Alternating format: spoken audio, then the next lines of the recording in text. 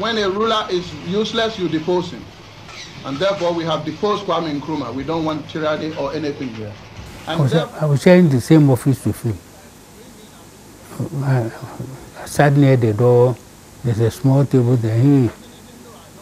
He had this table, the huge table over the other side. But most of the time, if I'm free, I'll be walking around, and at times will call and send me to call somebody to do other things. This man, so I was very. No, the fact is, I was very close. Ever happened in Ghana? Yes. February 24, 1966. This coup was carried out completely because of the things that had happened in Ghana and because of the tyranny and the despotism of Kwame Nkrumah, the deposed president.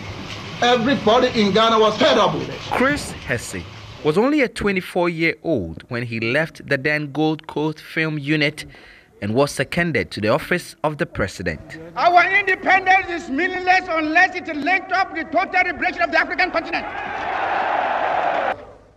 When I went to Hanoi, went through Burma, to India, then to Russia, then to China. When China went to Hanoi, when the coup came. They do not tell us that we should unite, that we are all as good as we are able to make ourselves once we are free.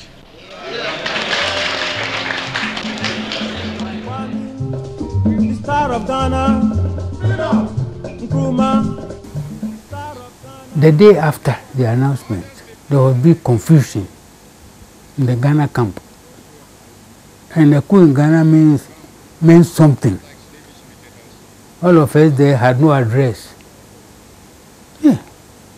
By the mercy of the Chinese government. I just want to give you the assurance that I am on my way to Accra. I am on my way to Ghana.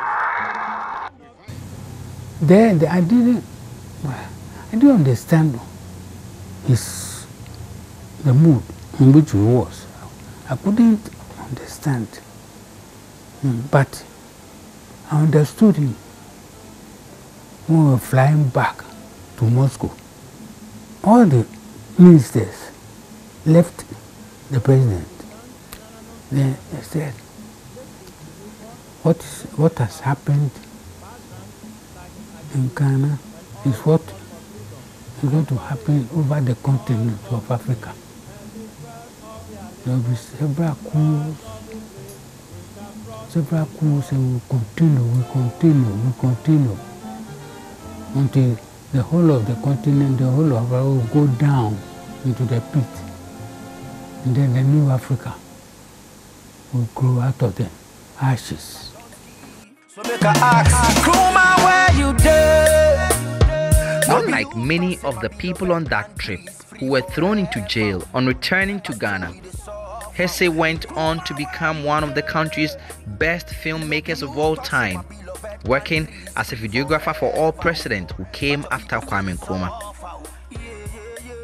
He headed the Ghana Film Corporation, which Nkrumah had established, worked there for more than 30 years until he retired in the year 2000. From Nkrumah, he went to Guinea, where he would eventually die in 1972. Justice Baidu, JoyNews, Accra. You know, be you talk say my beloved country is free forever, but your people still suffer. Yeah.